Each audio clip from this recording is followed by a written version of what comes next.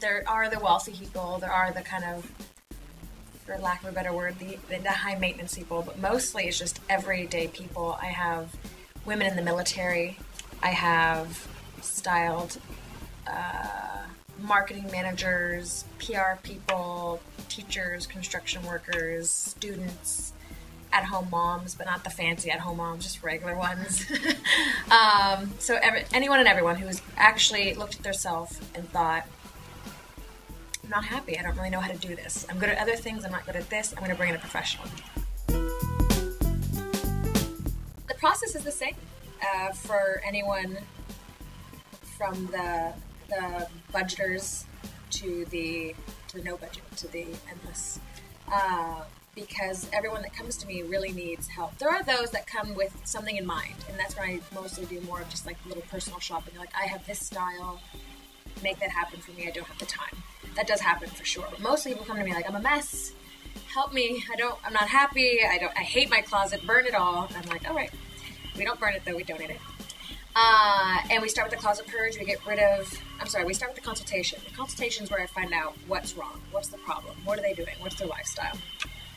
That's where I find out the budget. That's where I find out what we're going to do. If they're on a low budget, we focus on maybe 5 new full looks. If there's not a budget, then we overhaul.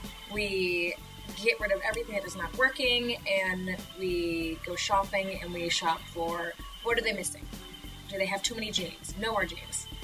We do skirts, we do dresses. If it's men, they're wearing khakis too much. We're going to bring in, the dressy chino. We're going to bring in, dark wash jeans they've never seen before.